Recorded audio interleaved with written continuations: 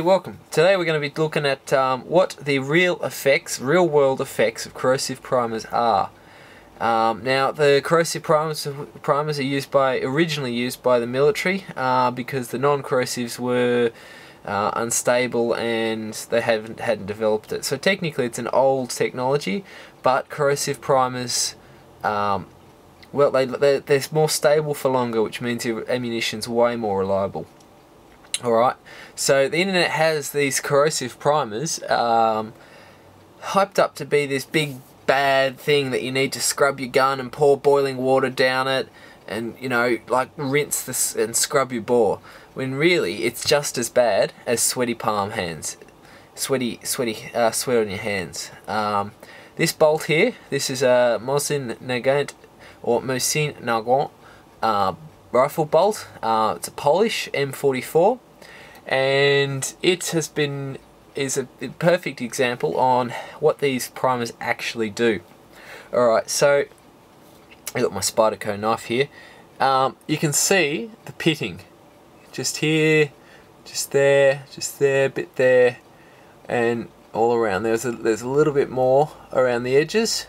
But this bolt, I just purchased this firearm actually, and this bolt has had corrosive primers fired in it, and the last owner didn't clean it after. There goes my phone. The last owner didn't clean it after they had fired those corrosive primers. So this has been at least a couple of months, maybe 3 months since he last used the firearm. So these salts have been sitting here for 3 or 4 months.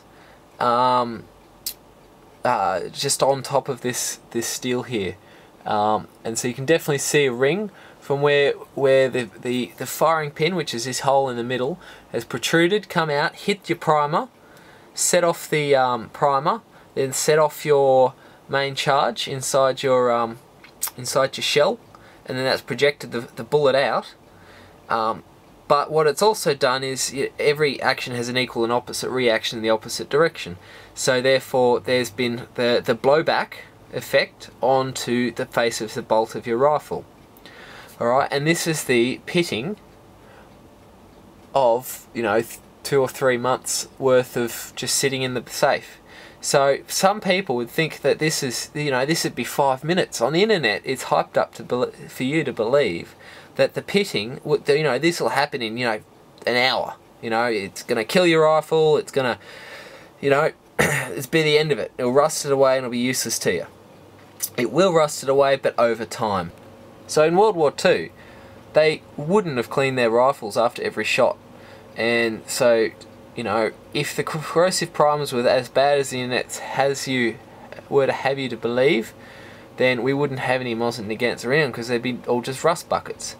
But, well, I'm yet to see a rifle that's rusted out due to corrosive primers alone and not lack of basic maintenance. So this bolt face here, it's just basic maintenance. It hasn't been wiped down with a bit of solvent or even just a bit of oil after it's been used, and therefore you've had this pitting for over a 3-month period.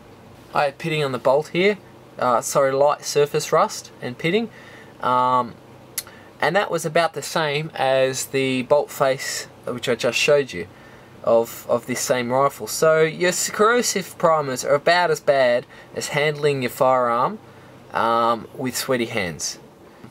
Now this steel here is unfinished, so it's not blued, it's what they call in the white, meaning there's no finish. The only thing protecting it is oil, and you just got to keep it really well oiled.